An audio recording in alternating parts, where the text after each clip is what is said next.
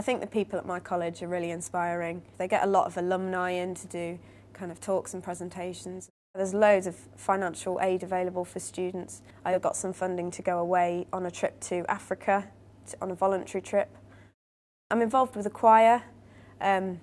It's kind of changed throughout the years what I've been kind of focusing on. So in my first and second years I was more kind of, going out and socialising, but now I'm a little bit more interested in kind of getting experience and working out what I want to do when I leave, really. But there's loads of opportunities.